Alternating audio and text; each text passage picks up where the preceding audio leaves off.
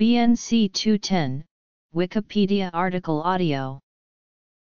BNC 210 is an anxiolytic drug that acts via negative allosteric modulation of the alpha-7 nicotinic acetylcholine receptor, by Bionomics Limited. It is currently being investigated for the treatment of post-traumatic stress disorder. The drug has demonstrated clinically significant anxiety reduction in both animal models and in phase I trials.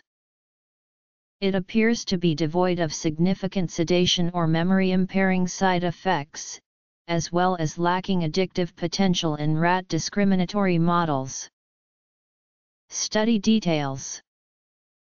Phase I trials have shown no serious side effects. Bionomics previously licensed it to Ironwood Pharmaceuticals in January 2012, where it was known as IW2143. In December 2012, IW2143 began undergoing phase I clinical trials in the United States, but in November 2014, was released back to Bionomics in a mutual agreement.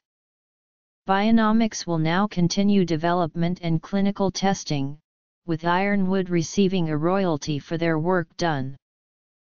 As of April 2015, BNC 210 is in Phase 2 clinical trials. The estimated study completion date is September of 2018. The clinical trial is currently testing twice-daily oral dosages of 600 mg, 300 mg, and 150 mg, for 12 weeks. The primary objective of the trial is for the treatment of PTSD, with a secondary objective for the effectiveness in treating anxiety disorders and depression.